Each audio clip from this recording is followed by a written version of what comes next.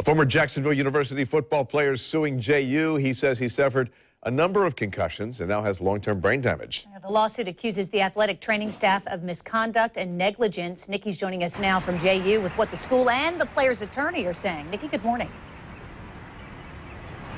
Good morning. Well, Jen and Bruce, the attorneys representing this former JU player, say they didn't take the case because concussions have been in the news a lot lately. They took the case because they firmly believe that JU and the university and the trainers were negligent in their treating of the client.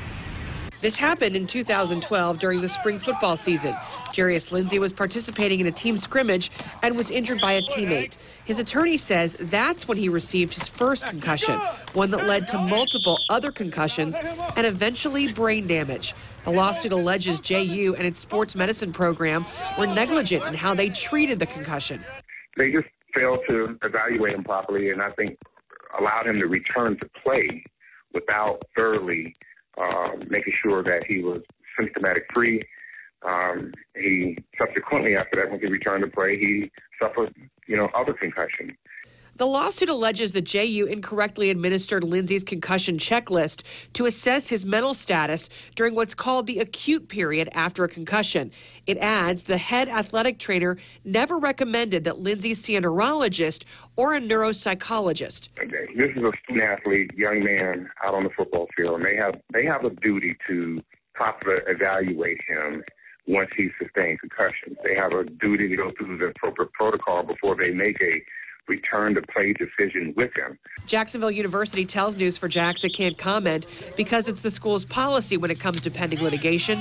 But Gene Nichols, a local attorney not affiliated with this case, tells us this will all come down to a jury.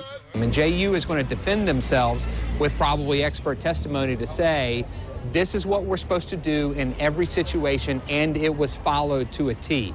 When that happens, then you can expect the plaintiff's side to argue that the steps were not followed. And if that's the case, if both sides are saying we either did or didn't, then it's going to make it to a jury, and it'll be a question of fact. The suit doesn't say how much money that they are seeking specifically, only that it's a multi-million-dollar lawsuit.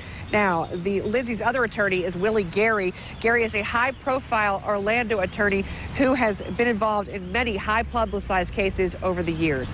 We're live at Jacksonville University. Nikki Kimbleton, Channel 4, the local station.